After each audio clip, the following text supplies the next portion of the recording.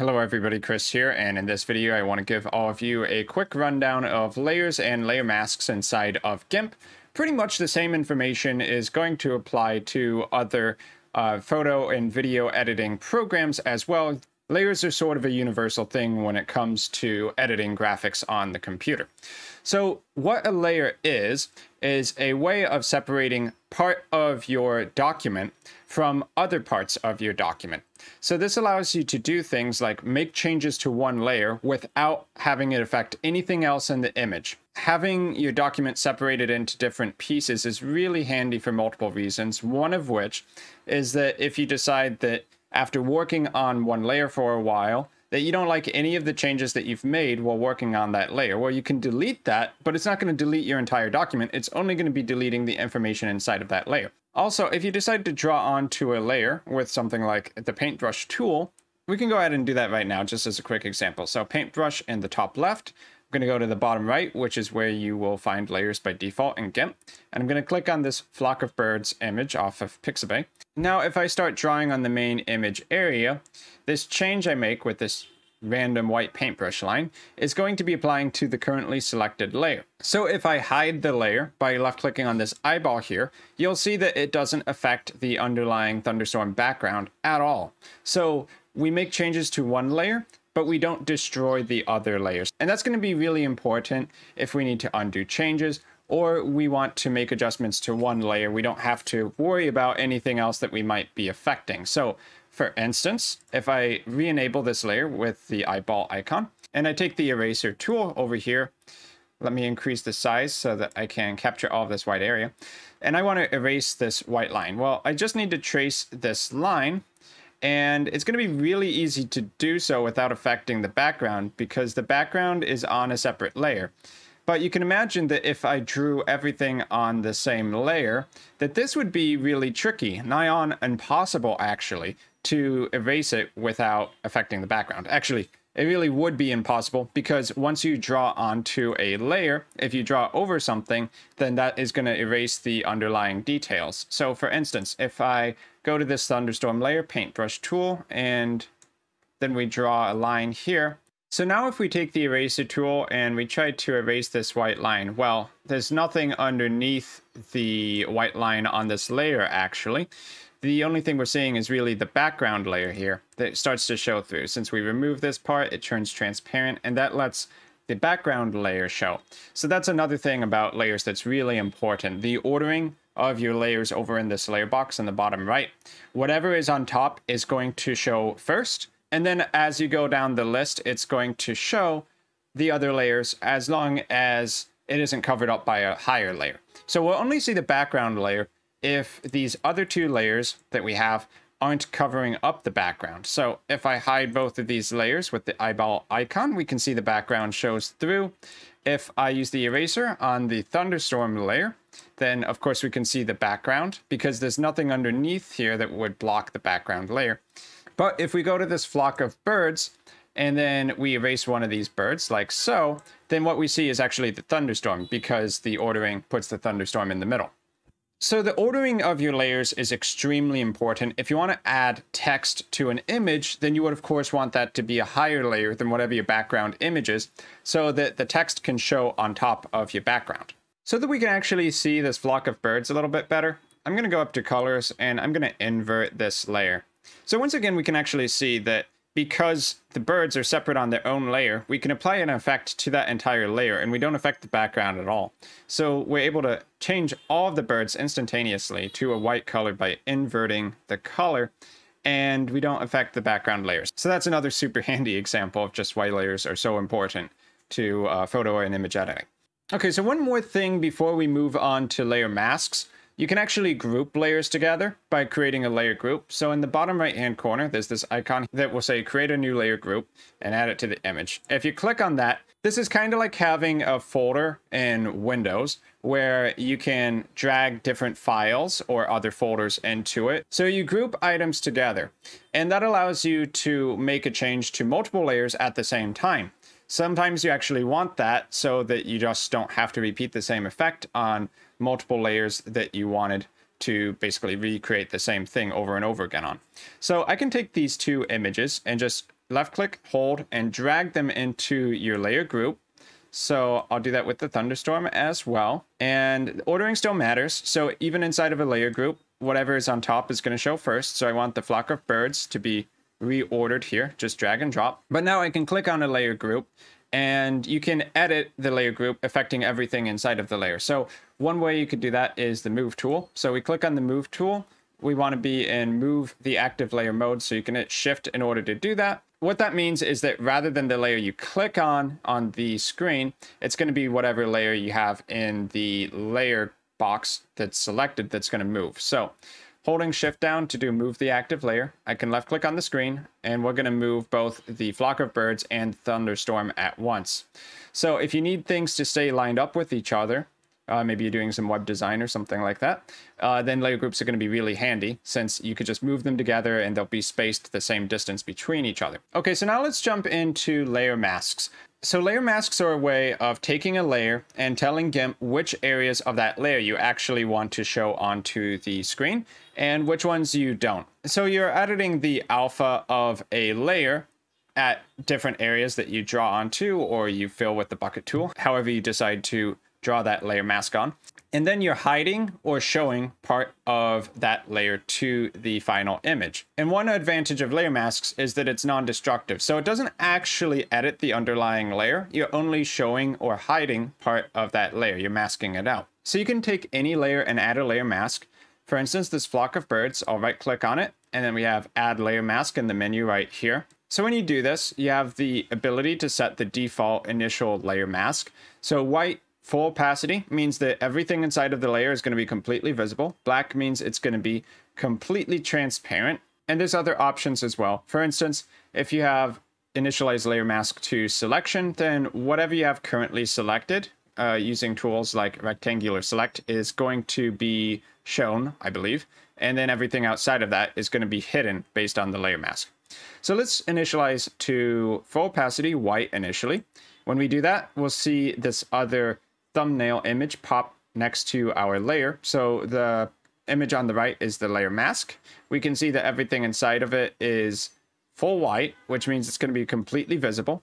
Now note if you look at it that there's some extra space on top and extra space on bottom. So if you wanted this layer to actually be the size of the image document itself, then what we can do is hit Control Z a couple times, undo the layer mask. I'm going to select this layer and we're going to do right click and then we're going to do layer to image size. So when we do that, you can see that the dotted line stretches to the size of the image. Now if we go back, right click, add layer mask and initialize again, we can see now this thumbnail actually takes up the full size of our image document. Might be preferable in many cases. So now the idea is that white is going to be fully visible, black is going to be completely invisible, and then any shades of gray between there are going to be partially visible. The more white it looks, the closer it is to white, the more visible it's going to be. So we can draw onto a layer mask using tools like Paintbrush and then selecting a color.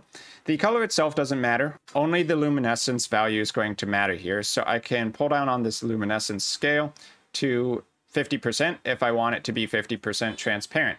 And then let's just go ahead and draw on to the layer mask. So on the layer, you can see that you can left click between the layer thumbnail and the layer mask thumbnail. So that's really important. Whichever one you're drawing on is going to be the one receiving the paintbrush. Whichever one you have selected is going to receive the edits you make. So if you want to change the transparency, make sure you have the layer mask selected and then the thumbnail will be a little bit bigger over here. So now we can take this paintbrush and draw onto whatever we need. So as I go over all of these birds, you can see that they kind of turn gray, but what's really happening is that they're becoming 50% transparent. So the background colors of these clouds in the background are showing 50% through the birds. So it kind of actually looks like our birds become part of the cloud. We can see how the base layer actually looks by right-clicking on a layer and then doing disable layer mask. So when we do that, you can see we still have all of the white birds on the screen. We haven't actually edited it in any way. The only changes we're making are on the layer mask. Just like with separating your image into separate layers, how you can edit things individually, So just like how we can separate our image into separate layers, we can further separate some of the changes we make by using layer masks. So for instance, in this case, by re-enabling the layer mask, we can make part of this layer partially transparent without affecting the base layer. And that means that if we ever want to remove these edits on the layer mask, we could just right-click the layer, delete the layer mask, or disable it. So drawing with the paintbrush on a layer mask is a little bit tedious. Another option you might want to consider would be a linear gradient. So that can be one way to have the layer become partially visible. So that can be one way to make it so that the layer becomes more visible as it goes from one direction to another. So the paint bucket, so over here in the toolbox, top left, you can right click on the paint bucket and you can drop down to gradient. So now we want to select, because we're working on the layer mask, we're going to want the gradient to go from white to black and all the shades in between. So I'm going to select foreground to background RGB colors. And now we just need to choose black and white as our two colors in this selection. So let's go ahead and do that. And then you can see the little thumbnail for the gradient is going from white to black. So that's going to mean wherever we start from is going to be fully visible, and wherever we end is going to be completely invisible. So if I left click somewhere around here on the left side and we drag this over to the far right side, we can hold Control if we need it to snap to a perfectly horizontal line. And you can already see the preview kind of popping up there in the document. So when we let go, we're going to have basically the finalized preview of that gradient. You can, of course, move the endpoints still if you need to, or left click. So, of course, you can still move the endpoints if you need to. You can hold Alt if you want to move the entire line up or down. So just position it wherever you need to. And when you're done, you can hit Enter to commit it. So you'll see on the layer mask, we have a gradient over here. But once again, it doesn't actually directly affect the underlying image of all of these bird silhouettes. We're only adding a transparency layer on top of that with the layer mask. So finally, it's worth noting that you can do that with a layer group as well. So if we wanted to take both of these underlying layers and make them partially transparent as they go left to right, then instead of applying the layer mask to the flock of birds, and I'll go ahead and disable this layer mask right now, then I can right click the layer group and add a layer mask. Well, let's do full transparency by default. And now left clicking on the layer mask, we can use the gradient tool. Let's go from bottom to top this time, holding Control down to get a perfectly straight vertical line. Hit Enter, and now you can see how the background partially shows through.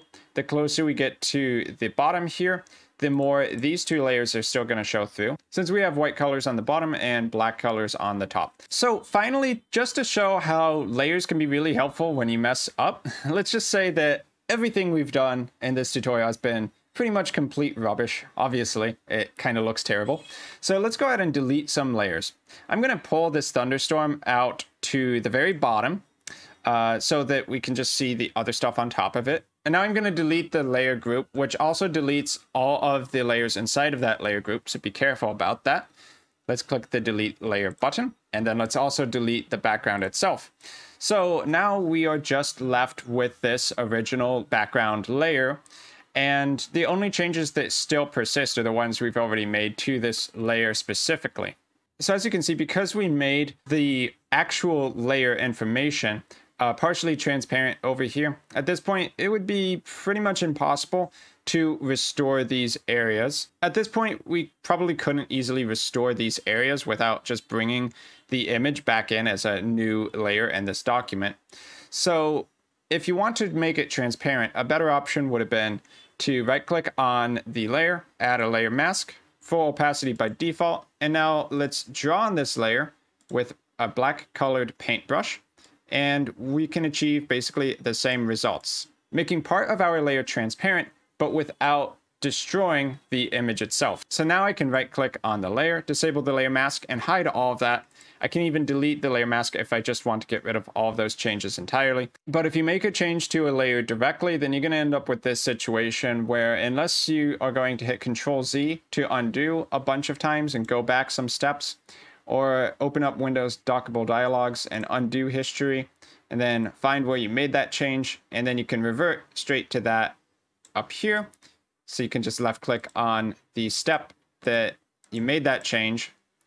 But then if you do that, you're going to lose all of the changes made past that. Then yeah, you really got to be careful about editing on a layer. So the more layers you actually create, most likely the better off you're going to be in the long run, because if you make a bad change, it's only going to be affecting a little bit of your document, not the whole thing.